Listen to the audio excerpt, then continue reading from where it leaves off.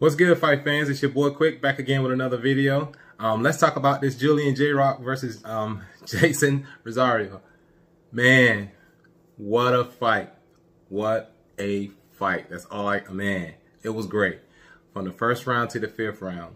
I mean, J-Rock came out, he set the tone early, established his jab, countering. I mean, Rosario, I think Rosario, he came out with his, he was filling it out, to me. I think it was great. First round, I mean, I gave the first round to J-Rock because I think, he pretty much set the tone. I think Rosario, he was pretty much kind of, want to feel his power pretty much. He pretty much let J-Rock know that, he's there.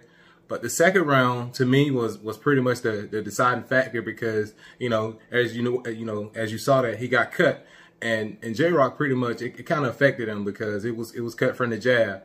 But the biggest thing that stood out from what I saw was, Rosario was pretty much putting those body shots in the bank, and man, that kind of like, I saw a lot of I saw J-Rock, his mouth was getting, he was open, his mouth was wide open pretty much in some cases, but the biggest exchange as well was, in round 4, and then later on, in round 5, of course, it was a short round. He came out, I mean, he pressed him, and then that was the closing. He closed it out. He closed the show. But the biggest thing for me now, who wants the belts? I mean, J-Rock, he fought a great fight against Rd. I mean, it was a masterful fight. He went in his hometown, took the titles, took it back to Philly, and then Rosario from Dominican Republic, he comes in his hometown in Philly, which later on we found out he said he felt like he won. The fight was already won before he fought. That's the confidence you want. I mean, I love that about it. But another thing too, I like about, when it comes to boxing, the thing I love that some people always say underdog this, underdog that. I mean, you never count a fighter out. I mean, I don't think J-Rock had that mindset coming into that fight. He's an underdog. He's going to walk through him. I mean, as you saw, some people had J-Rock knocking the kid out. But the kid can punch. The kid can... the kid had a stiff jab. The kid can land that right hand. The kid came to fight. No hands down. The kid came to fight and set the tone. And he really did from round 2 on up to the knockout. And also, even though they did kind of was a slip. It was a slip. It pretty much was a knockdown in my eyes because he got rocked and then he went down. Of course he lost his balance or whatever. And it was a great stoppage despite what everybody was saying. You got to look out for the fighter. And then J-Rock. He got rocked. Those 2 shot, that uppercut. Pretty shot. So hats off to the ref. He stopped the fight. It was a great stoppage. He was able to walk out the ring and he was able to talk after the fight. So that was a big thing for me. So now you got Charlo. Now you got Rosario. Now you got Lara. So here we go. Now, who wants all the titles? So it's like the titles that exchange hands again. So who I want to see this kid up against now?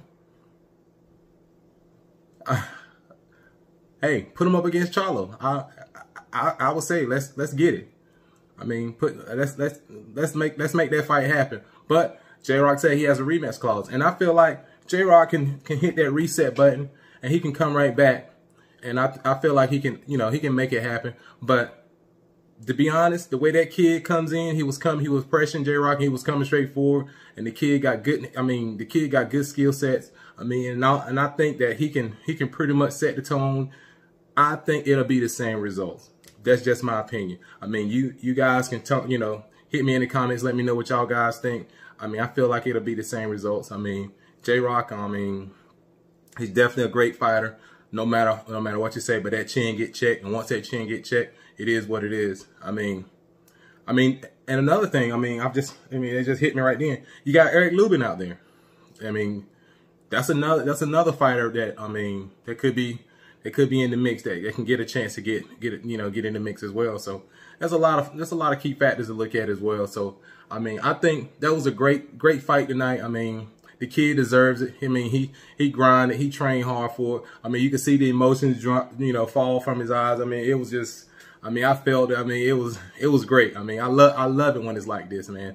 But the biggest thing I love, you can't count a fighter out. I don't care if you call him Uber, drop this, or whatever, postal worker, or whatever. The kid got in that ring. The kid fought, and the kid said, I mean, he made his case that he's a better boxer tonight, just like J-Rock said he was a better man tonight, and it is what it is. Hey, live to fight another day. So with that being said, thank you guys for tuning in for Mr. Kwik Talks Boxing. I'm pretty sure I have some more information coming soon about this fight. You never know. But again, thank you to all my subscribers. Until the next time, peace out. God bless everyone.